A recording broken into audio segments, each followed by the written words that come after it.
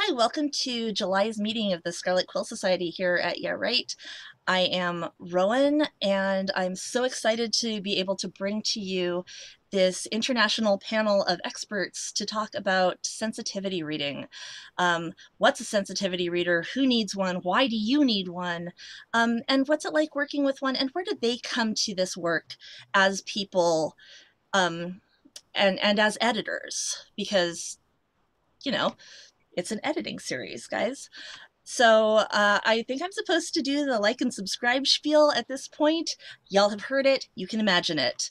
The other thing that I am supposed to do right now is acknowledge that Yeah Right, or the majority of the people who make up Yeah Right, are at this moment sitting here in the middle of the summer on the unceded land of the Multnomah, Wasco, Cowlitz, Keflamet, Clackamas, the bands of Chinook, the Tualatin, the Kalapuya, and the Molalla tribes. And in acknowledgement of their contribution to our area and of the fact that we didn't ask them if we could be here, Yeah Right has made a donation to the Naya Family Center, the North American Youth Association Family Center in Portland, Oregon, which provides culturally specific programs and services that guide people in the direction of personal success and balance through cultural empowerment. They provide a continuum of lifetime services that creates a wraparound, holistically healthy environment that's youth-centered, family-driven, and elder-guided. And with my land out of the way, I would like to ask our panelists to go ahead and introduce themselves. I am going to go around my screen clockwise. I don't know if everybody else's screen is the same way, but it means that Asha is um, on the spot to introduce herself. Okay, Kaya, I'm speaking to you today from Wajok Noongar Boja, which is in Perth, Western Australia. This is land that was never ceded, and it always was, always will be Aboriginal land. I acknowledge the country that I'm speaking from, and I pay respect to the elders of this land and of all the nations within what we now call Australia. And good morning, everyone. Morning. It's 9 o'clock in the middle of winter there. I'm so jealous. It is so warm here. You'll notice that I'm in a t-shirt. Poor Christine's in a tank top. Kat's in a tank top. Uh, Shannon, are you good to go next? I'm good. Hi, I'm Shannon. I'm from Seattle. I've been a writer for a long time. I don't know if I have anything else to say. Fantastic. I'm gonna actually unmute Kat. Probably. I think I'm successfully unmuted. Hi, I'm everywhere online as KT Okopnik, as you see on the bottom of the screen. I these days am not revealing my location, so I'm not going to talk about which specific tribal lands that I sit on, especially because I'm in a part of the country that has apparently no current living tribal lands. There are tribal people living in all over this area. I don't know the accuracy of that, but it's a thing I do need to look at. I acknowledge that I'm living as a settler colonialist invited by the invasion and not by the traditional inhabitants of Turtle Island. So, my pronouns are she, they, and we'll get to the rest of things as we go through the panel, I think. All right, let me make sure that I've got all of my windows up so that I can see if anybody has questions. And let's jump right in. I am as I said when we were talking earlier before the panel started, I'm not going to explicitly discuss anybody's marginalizations, location, whatever here. Whatever y'all are comfortable revealing about yourselves is great, and we can move forward with that, but I'm not going to bring anything up, or I'm going to do my best not to bring anything up, and I'm sorry if I slip, because I've known all of you for a few years now. So what I want to talk about first is the question that I I think all of you are going to agree should be question 3. So I just want to front that. But question 1 that everybody asks is, how do I find a sensitivity reader? Where would I even look for a sensitivity reader? I'm writing this book. I have a character that I'm really enthusiastic about, or I have it's set in a country that I've never lived in. Where do I find my sensitivity reader? That's a very good question. If editor, they're usually the best to. You're breaking up just a little bit. Can you say that again? Editor, they're usually the best place to go to first. Am I still breaking up? Yeah. Okay. Yeah, this is wild. We did such a good sound check.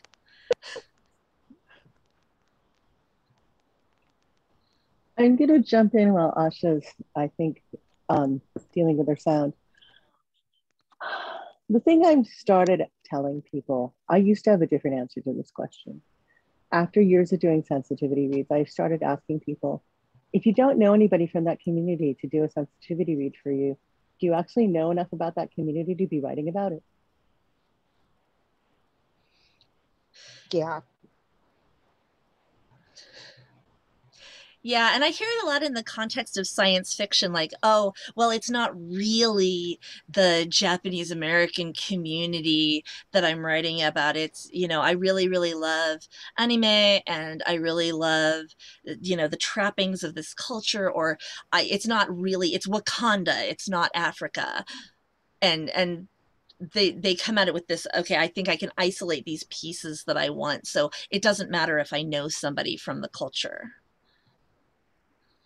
Yeah, That I've would heard be a that a lot. really legit answer if only the people who are living amongst your readership who are represented by that marginalization or that characterization weren't affected by those depictions. Mm-hmm. It would have been really nice throughout my childhood if I could say, oh, that's not me, that's those Asian people over there. That's actual Japanese people in Japan. That's not the way it works for those of us living with those marginalizations. When people write a stereotype or problematic portrayal of a certain visibly or performatively marginalized, identifiable marginalized group, this is a thing that has impact, even if you think as the writer that you've demarcated clearly enough. Yeah, I'm just going to piggyback onto what Kat says and say that this is something that I've come across before, where people have consulted with, particularly in my case, Indians living in India about issues that may be acceptable there, but are problematic for people like me who are not living in India, who have lived outside of that region, who are living in colonial states and having to deal with all of the pushback that results from Right. living. So Right, that, like the Sourcelander question, right? Like, right. what's okay when you're living at home and you're not experiencing, a diasporan identity. Exactly.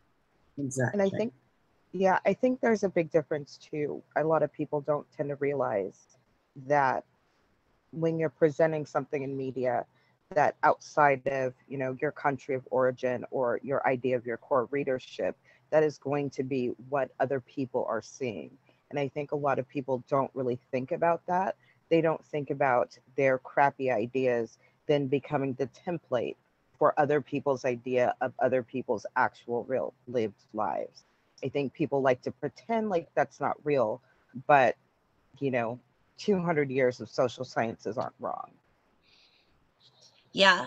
So this transitions kind of naturally into a question that one of our participants asked, which is, so obviously, like, there are sensitivity readers and sensitivity readers, and they're going to have different cultural competencies, not just based on what is their country of origin, what is their family's country of origin, but it based on what are they experiencing right now and where are they. So how do you know when you're picking the wrong sensitivity reader?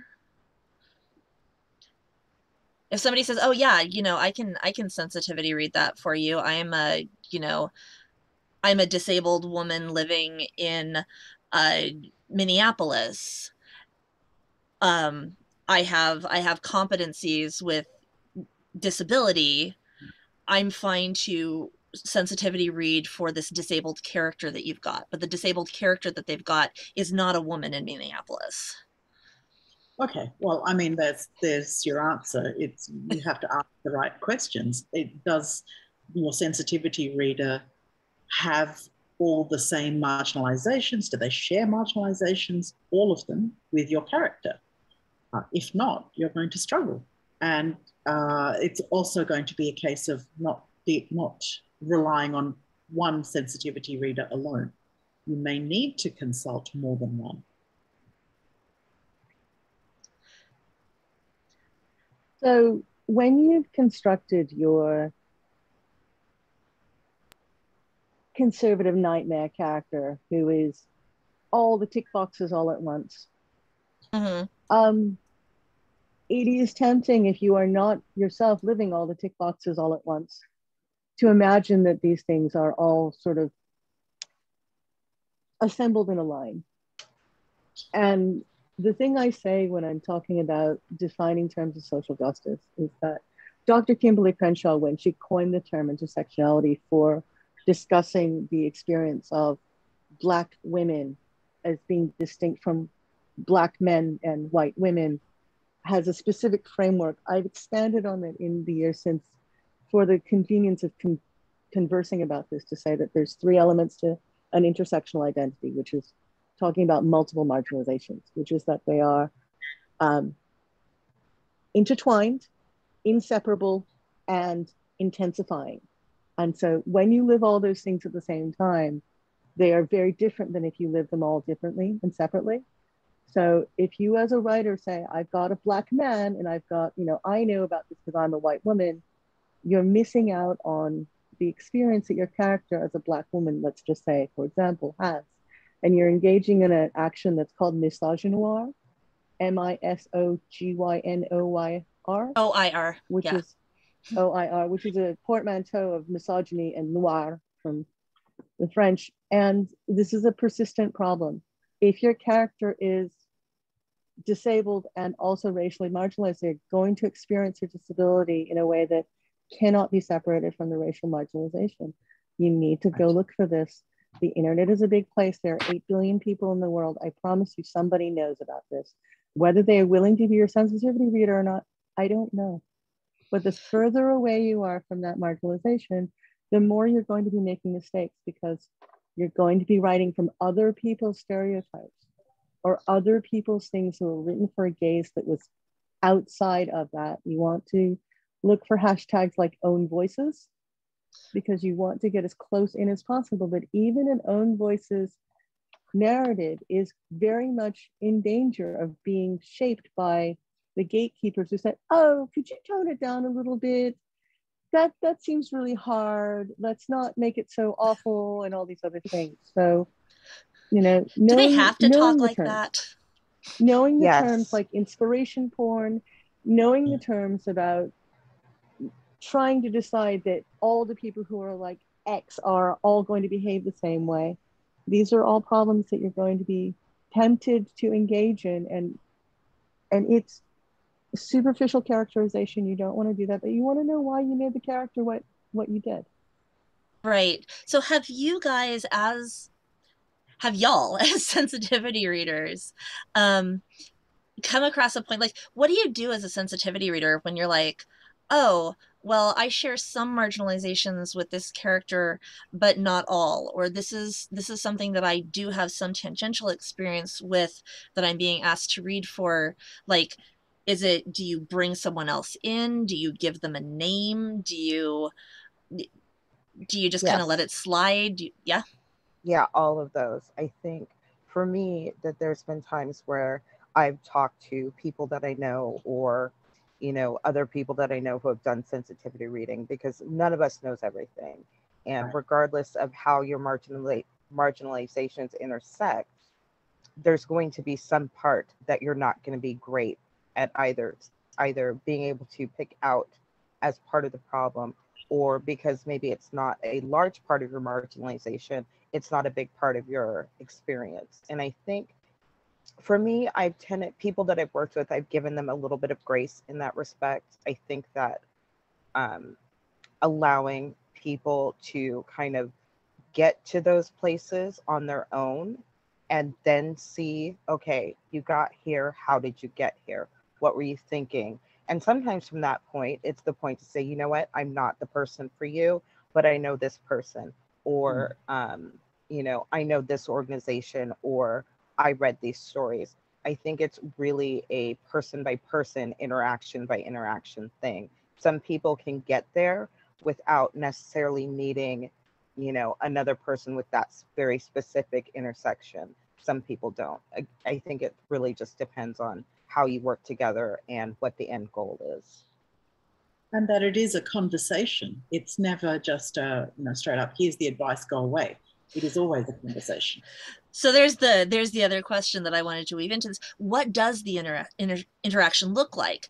You know, somebody has found you. There's something in their story that is, and I want to put a pin in, because this is something that Kat and I have talked about before, specifically about when you bring your sensitivity reader in. But what does the interaction with you look like once you're in? Like, do they hand you the story and get back a bunch of comments and that's it? They have to make their changes? Is there a lot of back and forth? Do you do verbal conversations? What does that look like, and why? And is it personal to you, and how do you like to work? That was a lot of questions. Sorry. It's a lot of questions, but I think it's a combination of all of the above. It is a personal thing. It does vary from sensitivity reader to sensitivity reader. It also varies from client to client. So depending on how comfortable you are with your client, that conversation can change. So, yeah, you know, if you're going to find, if you have a client who is very resistant to your comments or your suggestions, then chances are you're unlikely to have a face-to-face conversation with them. You're much more likely to have an email exchange or some such, because it's a lot. What we do as sensitivity readers is already a lot, and then having to confront someone who is resistant to that is more on top of that. It adds stress, it adds tension. It's a lot for us to bear. Yeah, and that's something that came up with all of you when we were doing the interviews for the post, was don't be fragile, don't be fragile. What does that look like? Because I think we tell people don't be fragile a lot of the time, but what if you have an example like floating to the top of your head, great. If you don't, or you're not comfortable talking about it, obviously, like, I have one. I got one for you. In the heyday of Yahoo email groups, if you've been on the internet a long time, you know, I was in a writer's group, and it was one of the earliest times someone asked me to be a sensitivity reader. Nobody was using that phrase at the time, but the author said, okay, well, you're Black. This story has Black people in it. Read this. And I read his story. It was a cis white man, and it was not good. He apparently had spent a couple of afternoons maybe watching old episodes of Yo MTV Raps or something. And 2 paragraphs in, I sent him a note and I said, okay, just not going to work. Like, that's not, please don't. And basically he sent me about 7 emails in about 2 hours. All of them were about 1,000 words apiece about why he was being authentic to the Black experience, and how I should be more mindful of the fact that not all Black people talk like me, because obviously I'm very special, and, you know, I don't know what other Black people sound like. That's what I'm talking about. I think that by fragility, it's that instantaneous idea that this, because no, if you're not experiencing the marginalization, no matter who you are, you're going to have that moment where you're like, how dare you? How dare you say that I don't know what I'm talking about? And it's the people who can't get past that moment to actually do what we're here to do. Like, if you can't, I fully appreciate that people have the moment. You're human. You can have it. But it's when people get stuck in that idea, like, how dare you? How dare you? You know, I'm not, and get very worked up. And that's the point where I personally will disengage with people. If you can't get past that moment, we cannot work together. We probably can't even be friends. I have taken to explaining to people that if you don't treat your sensitivity reader as an expert, you are performing a societal pattern where you are in a position of entitlement over people because that you don't actually have personal in your own body experience with. Because people will say, well, I lived in that community. And what I often say is, if you are a mystery writer and you bring in a gun expert, you are not going to argue with your gun expert when your gun expert says that's not how the gun works. And you're not going to be fragile about it because you're going to go, well, I brought in a gun expert because I don't know how guns work. It is entirely okay for people who are living in their own lives to not be in 100%, 10%, whatever percent aware of how other people live. But to say, well, I have a child who, I have a friend who, I grew up in a community who is, this is one of the ways that fragility works. There are actual giant lists out there where people of marginalizations have listed all the things they're tired of hearing people say.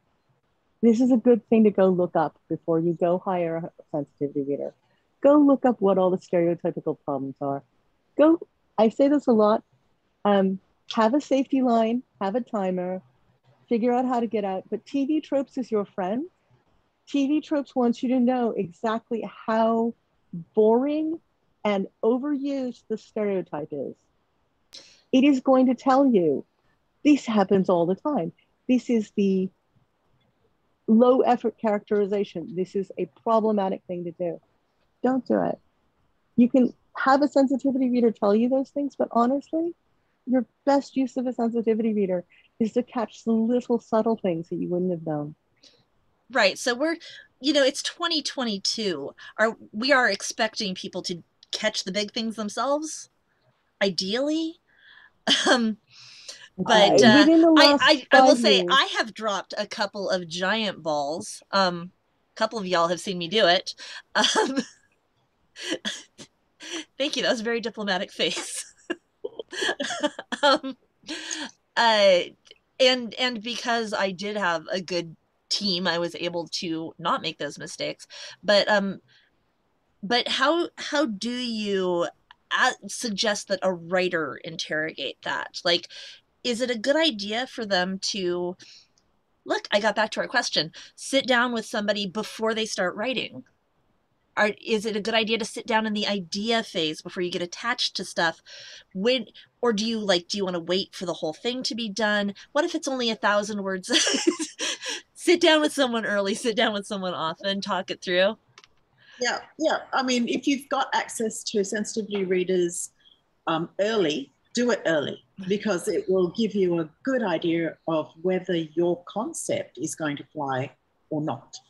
How does a consultation like that work, though? Is it like I buy you a coffee and we talk through this? It's depending on your relationship with the person, right? Yeah, it does very much depend on your relationship with the person. But yeah, it could be something as simple as a coffee with someone and a chat. It could be something much more formal. In this age of Zoom, I send you a Grubhub gift certificate for dinner. I think that a coffee is underpaying your sensitivity reader. I think that, and I acknowledge that not everybody can afford this. Honestly, I think that you should be paying $20 or something equivalent to that for a 15-minute consult for, hey, I had this idea. Can you give me a thumbs up or thumbs down on it? And honestly, if you can't do that in 15 minutes. I was going to do a blitz. Yeah. If you can't get your story down to an elevator pitch, you're not going to get it past a publisher or an agent anyway. Yeah. The other thing I think sometimes people miss is that they don't look to their own community. It's 2022. There are 9 million ways to connect with other people currently. And I think that if you have this idea, which is something that happens to me quite frequently as a writer, I will have these ideas, and some of them are real whacked out. And there are times when I just have to ask a friend, is this a bad idea? Because I think that if you're not to the point where you're ready for a sensitivity reader, sometimes you really just got to ask the question. There are many books that I have read, there are many that I've reviewed, there are some that I've worked on that immediately I said, this was a bad idea. Why didn't someone be a friend to this person? Like, not even necessarily a, not someone that you're hiring as your expert to begin with, but someone who likes you enough and respects your work enough to say, hey, don't do that. Don't. Writers groups are really good for that. Sorry, Shannon. No, you're right, though. You're right. It's true. Like, sometimes you just gotta say, okay, look, I think this might be a bad idea. Can someone please tell me if I should do this or not? And if a bunch of people say, hey, no, maybe it's just time to let it go. So one of the questions that somebody asked is, are there generalists, like big issue spotters, who can tell you what kind of sensitivity reader you need? And my gut right there is like, that is your writers group. That is your editor. Your editor should be telling you, you need to bring someone in because I'm not competent to read this. But Kat? If your writers group is not diverse enough, you need to start right there. You need to start right there, because the vast majority of people in writing groups right now are in writing groups of people who are like them. Yeah. And the other thing that's happening right now is that writers of color and disabled writers and queer writers are getting bounced out of these homogenous affinity writing groups because they speak up as a member of the writing group to say, hey, and then they get cold-shouldered, sneered at, and chased out. And I have dozens of these stories over the years. Dozens. And those are just the people who told me personally. Dozens. And dozens. So Same. I've watched it happen so many times. If your group is not welcoming the kind of writers who can be your frontline, immediate, early feedback, you are writers grouping wrong. And you are just inviting the internet to fall on your head eventually, because you're getting homogenous feedback early on that's not helping you write better stories. Or feedback from people who can emotionally brace against that specific hostility from your homogenous group. You're getting a heat-proof frog problem. Asha, what did you want to say? I'm just going to add to that, that the corollary of that is that you end up with one or two folks in a writer's group who have particular marginalizations who are overwhelmed because they are continuously seeing the same tropes repeated over and over and over again. So don't wear your diverse group out. Don't wear your one person in your group out. Yeah. That happens. Twitter as of today, I'm not going to guarantee Twitter as of tomorrow, but Twitter as of today is a wealth of viewpoints on these things. Yes. You can lurk on all sorts of places on Twitter and on Facebook and learn, and there are lots of communities that are still open for you to read, where you can see what activists and concerned people in those communities care about and what they complain about. Really, the generalist should be you as the writer. Yeah. Ideally, yeah. And especially because, like, if you are a non-marginalized writer writing about, let's see if we can get Shannon back. I think their email or their internet may have cut out. Seattle's being a little weird right now.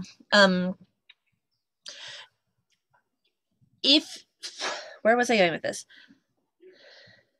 Oh, look, can I just add on to something? You're not making new mistakes. You're making the same mistakes that other people have made. Let the other people make the mistakes for you. Look at the mistake and then don't make it. Yeah. I'm just going to add on to what Kat said about Twitter as well, is that, look, it is one of the best platforms for you to silently follow a diverse group of in this case, writers or activists or people speaking about marginalizations. You can learn so much by just diversifying who you follow. Right. Make new mistakes. I would be delighted to see new mistakes. sensitivity readers would be so much less burnt out if we saw new mistakes. Yeah.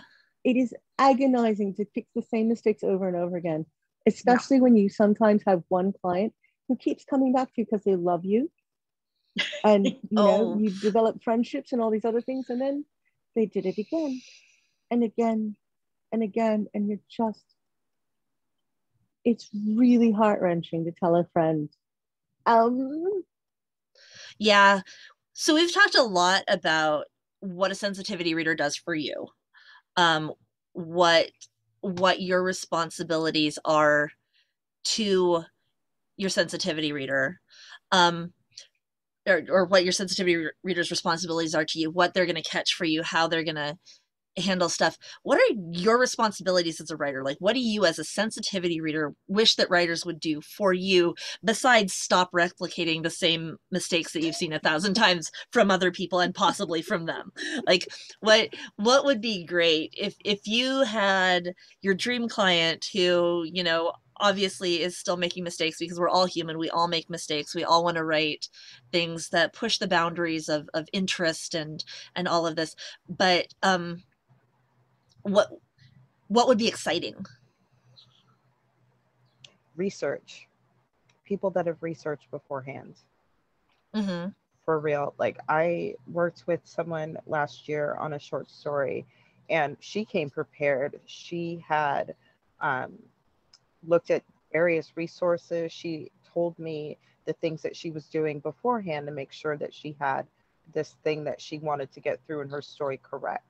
And in this case, it had to do with Afro-diasporic religions. And I was very blown away in her case. And there was a nonfiction article that I worked on as well. The research, if you're prepared with understanding where you might have gone wrong, that is fantastic. That gives me a lot of faith in someone when they say, okay, I wrote this thing and I hope that this is okay. Please tell me if it's not. That's Do you feel like they come to that as less resistant? Yes. Yeah. Yes. So because of the particular marginalizations that I write about, I find that sometimes people who've done the research end up being fragile in the other direction, because they're like, well, I did the research and my research says this is okay. And it's like, you need to know what gaze that research was written for. Because a lot of times when it comes to especially things like diasporic religions, tribal practices, and sociocultural things, a lot of the things that were written, even recently, are written for a particular gaze that exoticizes these various things, and you may end up replicating these things if you come from a place of research. But at least know what the research says, and then understand that you're hearing from one person who is professionally offering an opinion. But yes, we're not a monolith, but also just because you can find one person who says it's okay doesn't mean it's going to be okay for everybody. I cannot provide you a Teflon shield. Somebody else may say, oh my goodness, why did you do this thing? And you're going to come back to me and say, why did you let me do this? I'm like, that person has a different opinion. Because if you are writing from non-marginalized people, you know that people vary a lot. Non-marginalized people get to be individuals. Marginalized people need to be individuals as well. The thing that I would like to see writers doing with their sensitivity readers is to be really clear about how you like to have your feedback. Do you want the spontaneous notes that came up while your sensitivity reader was reading in the marginalia? Or do you want a polished document with an analysis and a couple things pulled out? Do you want to have a lot of hand-holding? Are you saying, hey, I have rejection-sensitive dysphoria, I need you to be, you know, really gentle with me? Because if that's the case, then that's a thing that needs to be negotiated so that there's consent on both sides. Because maybe there's a different sensitivity reader who's willing to do a different approach in how they offer feedback. Because being told suddenly, well, I have, you know, this or that or the other, and I can't believe you spoke to me like this, is the most, at that point, I don't even know what to say. And I have left projects saying, hi, I think we're a bad fit. I wish you all the luck in the world. I'm going to remove myself from the project. Please don't mention me going forward. And then, frankly, if somebody's been that kind of spectacularly fragile, I will not recommend them to other people that I know. On the other hand, there's also the case of just a genuine communication misalignment. And in that case, I will say, hey, you know, this person that I didn't click, but I have a project for, you know, X many words, this kind of topic. Does somebody want to pick it up? And there are little pools of people that I know who are willing to pick up these kinds of projects. So right, yeah, it's like any subject matter expert, right? Like maybe you and your gun expert for your action movie, just like you're really having a hard time making a phone call work because you're in different time zones. There's all kinds of reasons to not be a good fit. Don't make fragility be one of them, please, everybody. um Asha, did you have anything to add? Yeah, look, I think we've covered most of the ground, including making new mistakes. That would be delightful.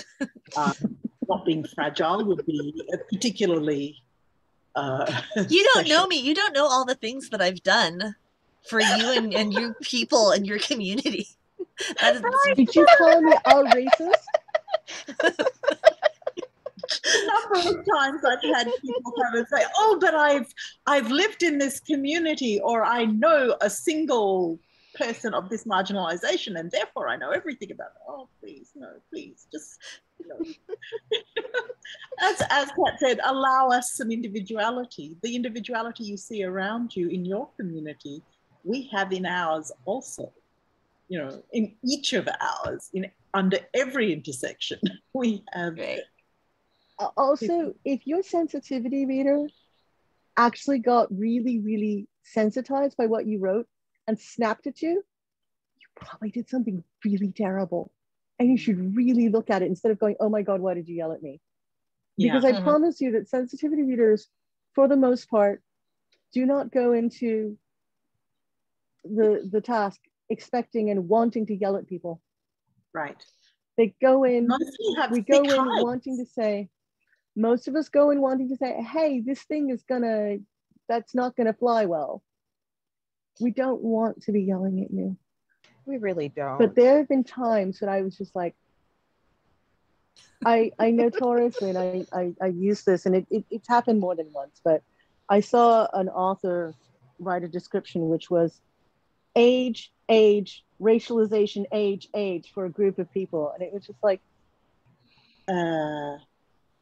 what? What?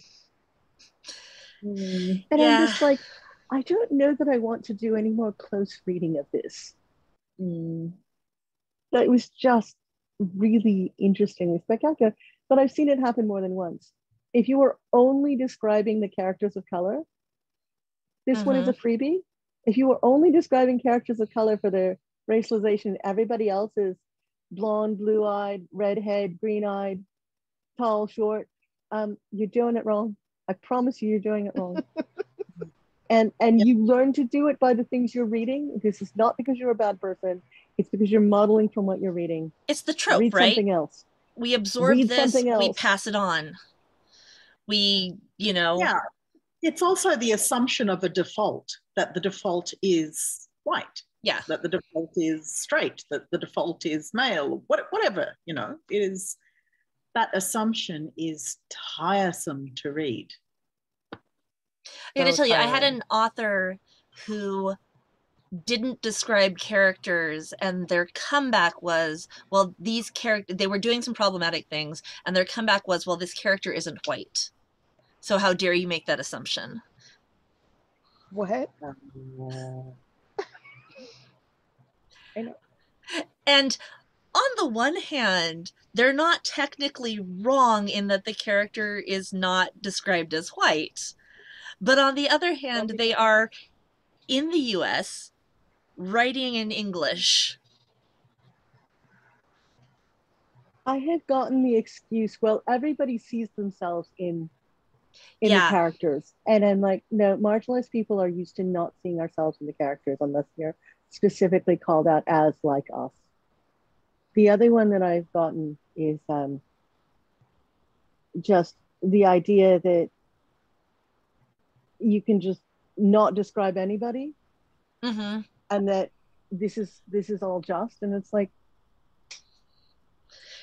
although I've seen pieces written where only the white people were described, Mm-hmm. which is kind of fun. Because in my childhood, that is what would happen. Mm. But yeah, no, so I was, Always, and because it was old times and old people, the descriptions might not have been the most polite things, but that was all they were describing, is that when people were white. So when somebody gets you for a sensitivity read and you give them information, which is clearly high quality, thank you for the freebies. How do you get acknowledged? How do you like to get acknowledged? Do you just say like, I've been paid and this is good? If it's like a book, do you want a special thank you in the acknowledgements? Do you is there a point where you're like, can you put my name out there because you're a respected organization and I'm glad that I worked with you and this is some exposure for me? Or is there like a take my name off it? Like, is there a point where you're just like, please do not associate me with this project? This is, I can't, I have tried to save your project and I can't, and I'm going to take your money, but you can't take my name. Yeah. Does anybody have a Mhm. titillating example that could be sufficiently anonymized that they'd like to share? I have one. I have one. Many years ago, when I was still professionally writing adult material, a website hired me to look over some male submitted lesbian stories. Like There you. were some problems. And one of the authors at one point got so upset when I corrected him about anatomical realities that he went to the head editor and complained and complained and complained. And finally, I sat down with the editor and I said, I don't think I can't. I'm like, I'll still do the work for you, but please take my name off this website. It was a very popular site at the time. I did not want people seeing my name associated with this ridiculous thing that I had tried to, that I tried to just save wasn't you. good. Yeah. I tried. I didn't want people to think that man really thought, Yeah. And for me, there is a point where even if it's not necessarily the material, but if the author has been particularly feisty about it or particularly fragile, or everything has gone well. There was one case where it was just one little thing that they wanted to argue about that they got stuck on in the feedback. And I just said, that's just not very realistic. It's not how that works. And at that point, I said, okay, well, my sensitivity read is done. Our transaction is completed. I do not need to be acknowledged or mentioned. The work has been done. Good luck with your book. Right. Because at the end of the day, number one, you're not here to stop anybody from writing. You're here to make what they write better. You might encourage them away from specific stories, but it's not like don't write forever. You as a human being are canceled. It's more like this story is not your best self or anyone's. But like you can't stop them. I They're have gonna a do it. related story where a really, really renowned, much respected older writer denounced sensitivity readers from a public platform that they had. And me being me, I stood up and I said, no, that's not right. Because their feeling was that, and it's the thing we hear commonly, that sensitivity readers are there to stop people from writing, that we want everything to be dulled down, softened edges, nothing sharp, nothing problematic, nothing challenging, that we just want it to basically be literary baby food. And what I said then and what I've said subsequently to every writer that I've worked with when we get to these points is, look, I want you to be courting the lightning that you intend to court. And that if you are doing something that is challenging and pushing at things, it's because you meant to do it. And there are going to be things that you decide that you mean to do that I do not want to co-sign. And at that point, I will take my name off the project and I will ask never to be mentioned in relationship with it. Mhm. Because a lot of people want to use a sensitivity reader as their shield. Yes. Say, oh, well, you know, I had it sensitivity read. And that's not the appropriate use of a sensitivity reader. Sensitivity reader is there to try to get you to make the choices that you make mindfully and with knowledge, so that you're not suddenly out there on your book tour and having the internet fall on your head. We've watched authors get piled on. Mhm. And then they resort to saying, well, hate is going to hate. And it's like, well, yes, but there was a point in there. You did a thing. You know, Mammoth was a thing. Like, you said that Yeah. no native people existed. It was a literary genocide. This is not okay. And so is this something that you see more from writers who bring their sensitivity reader in late, when they yes, have their project essentially completed? Yeah, they're generally more fragile. At that point, you know, when you've gotten to that point in your project, no writer wants to change Right, we all dramatically. feel this as writers, right? You're emotionally attached to the character you envision the way that it's written now, and it feels like a lot of work to change it. Exactly. So the later in the process that you're engaging someone to look over your work, the more resistant you're likely to be to change anything. Mm-hmm. So and it doesn't get changed a lot. I think that there's been a few books in recent years that have hit mainstream lit world that were absolute crap bombs. And, you know, I saw a couple of these authors after the fact. Oh, well, you know, I had people look at it. Well, it's too late now. You're going to get dragged. People have been damaged by, and I think that's another thing that people don't understand sometimes, is that when you get to that point, your project is done. Bring your sensitivity reader. They like, yikes. And then once you're already at the point, you know, your first arc is too late. At your publishing party is too late. When you're getting dragged on Twitter and people are showing photos of your centerpieces from your party that are part of the problem. You know what I'm talking about? Yeah, I do. That was like part of being a sensitivity reader for me, especially with writers I really enjoy. I don't want to see them go through that. I don't want to see them contributing to dragging themselves that way. And if you wait until, you know, you went over your last edits, it's off to your editor, it's too late. It's game over. I got too late. asked for a sensitivity read at a point where they said, can you fix this so it doesn't change the page count and it won't affect the layout? And I'm just like, no, you want me to that's an ask. In 537 characters exactly, can you make this unproblematic? In case anybody is curious, that is way too late. Even if the galley hasn't gone to the printer, that's still too late. If you've already finalized the pagination, it is too late. I no doubt just was aghast. And I was like, you have got to be kidding me. This is a joke, right? How did this go through so much review? It wasn't even a tiny press. And I'm just like, what? Right, that's the mystery. Thankfully, and I guess it's not really party, mystery. I don't remember the names because I do work very hard to forget. But oh wow, that was special.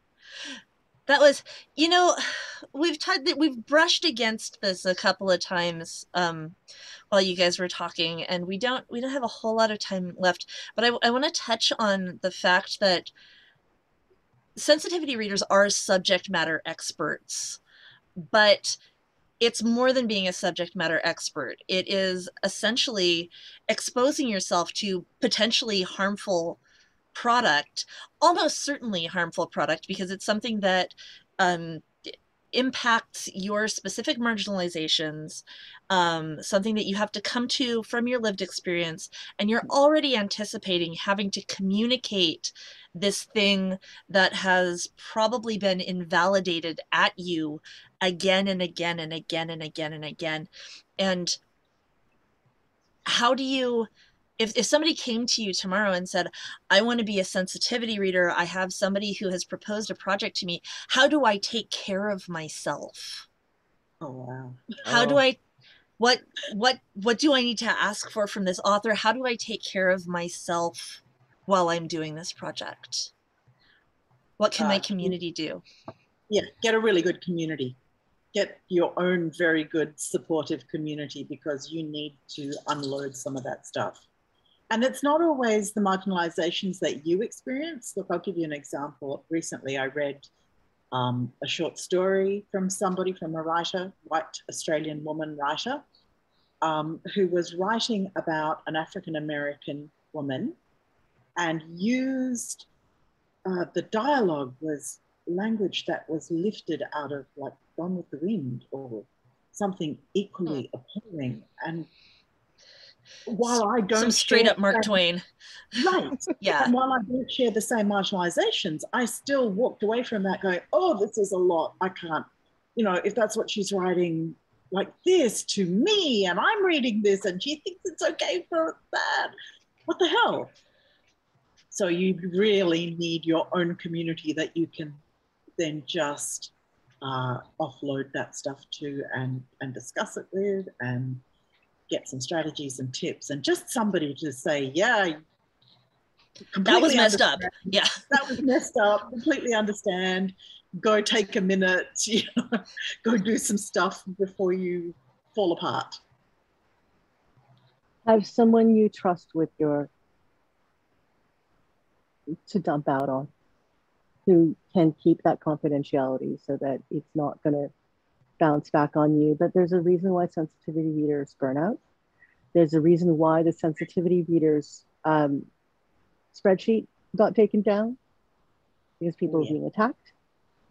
Yeah, I remember that. That was a really wonderful resource to have access to, and it's really a shame.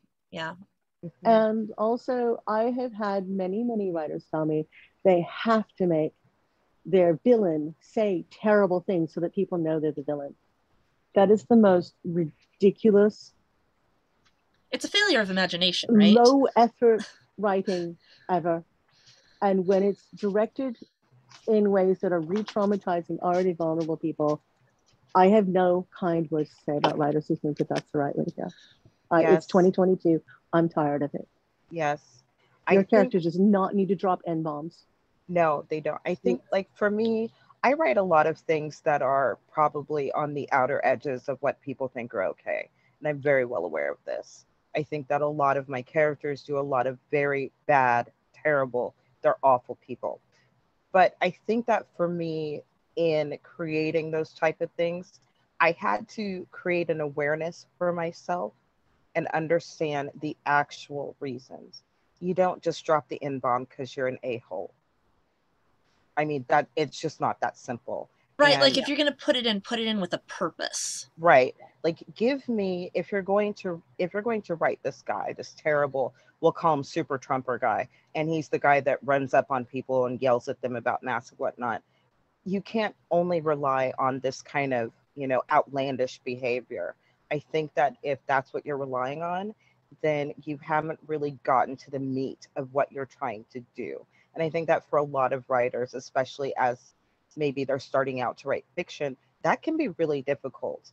And I think that it's important to go with it with the understanding that just putting bad things in a book does not necessarily reflect the badness of your character or why they're bad.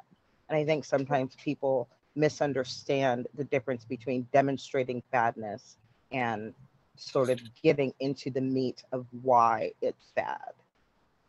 And if that's what you're doing, you're writing a very two-dimensional character. So who's your narrator, and what does your narrator think of that word? What does your narrator think of that behavior? Why did you choose that narrator and not a different narrator?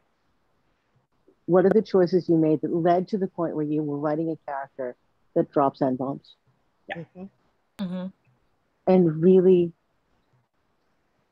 what does that say about you as a person, that that's your line for villainy? Because marginalized people will tell you that it's not the people dropping N-bombs that are really the ones who are persistently, consistently the stress point. You don't have to say those words to be a terrible person. I think I referred to it in editing as like the after school special villain, where you have a bad guy, so they're going to do every bad thing. They are going to sexually assault every person they come across. They are going to drop the N-bomb. They are going to kick puppies. They are the bad guy who is bad, and they're not bad for a reason. They're just the bad guy who's bad, and they have to do all these things, or the people won't understand that they're bad. And I think that doesn't give the reader enough credit for understanding what badness is.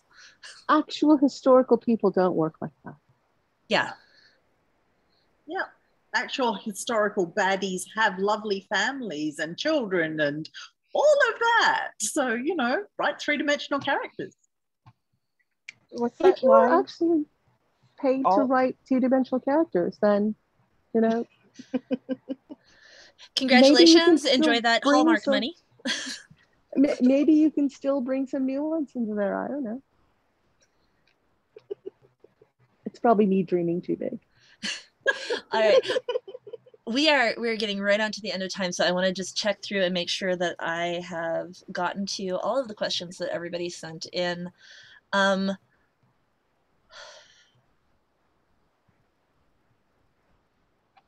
I think so. Somebody asked a question actually about like, are there people who hold themselves out as sensitivity readers that are absolutely not qualified to do that?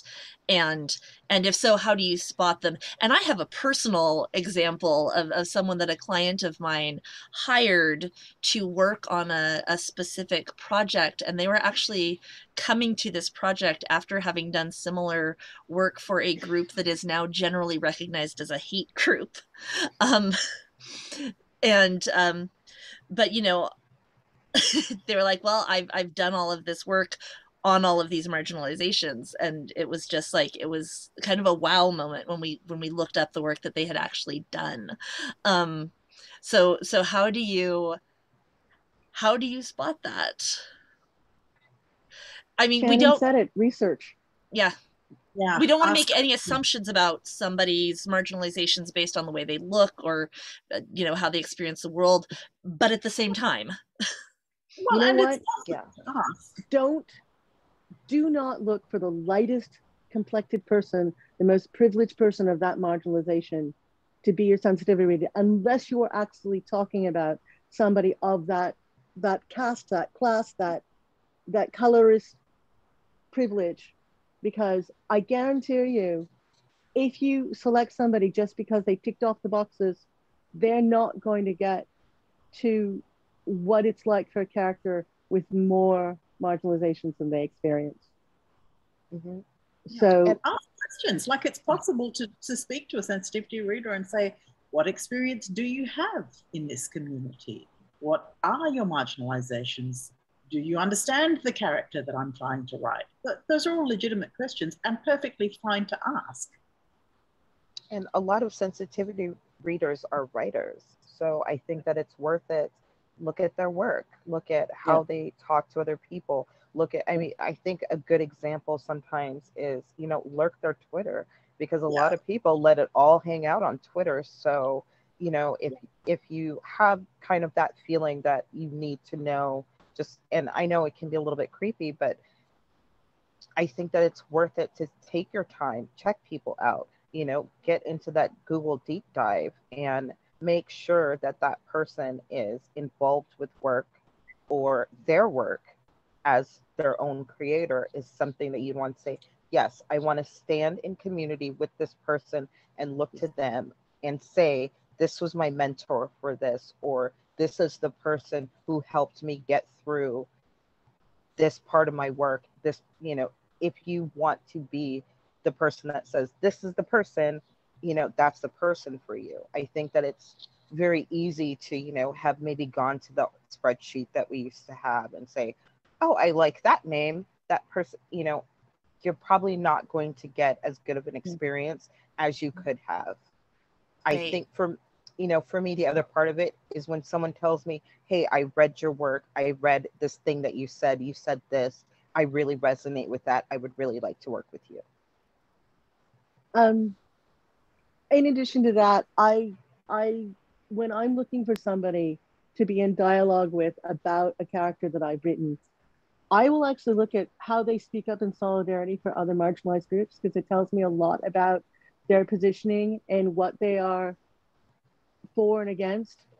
And maybe I actually need somebody who's very conservative and has certain kinds of ideas, and to vet to make sure that I've gotten that correctly. But for the most part, for the kinds of things I'm looking at, I am actually looking at how do they talk about marginalizations that are not the one that I am specifically asking them for, but are they in solidarity? And also, because this is about writing, it's totally legit to say, hey, what are some of your favorite authors in the genre? What do you like reading? What would you recommend that I read? The things that they say That's in such a those good moments are litmus going to tell test. you a lot of things about who they are. Yeah. And if they told you to go read, famous turfy writer, it's going to tell you a lot. Yeah, I just want to add on to what Kat was saying, is that particularly when you're living in a settler colonial society and you're asking people of a marginalization that is not necessarily Indigenous, you want to make sure that they're across all of those issues as well, because quite a lot of us have a lot of privilege that Indigenous folks do not have. And if we're not speaking up for those issues as well, you might want to just have a think about whether that's a person you want to employ. Yeah, in general. And since we are at the end of our time, if somebody wanted to employ one of you, shameless plug, feel free to shamelessly plug yourself, or just say you're not taking projects at this time. But anybody who wants to, please, I will be happy to drop your socials or contact information into our channels and make sure folks know where to find you. Yeah, you've got all my socials. You can contact me. I'm available.